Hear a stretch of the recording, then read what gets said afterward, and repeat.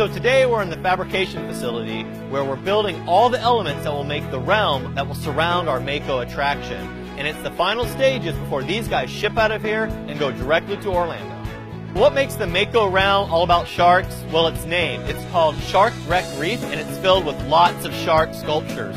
We have some that are as small as the one I'm holding. We also have some that are as large as the Mako behind me at over 16 feet long.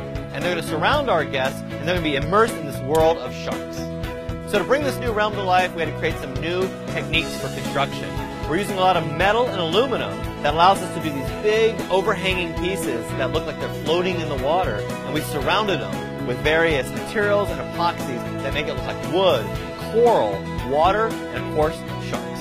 My favorite piece of the whole realm is this giant 2-scale shipwreck that we're making. That will be the entrance to the Mako attraction, and the coaster actually goes right through the center of it for a really awesome near-miss experience.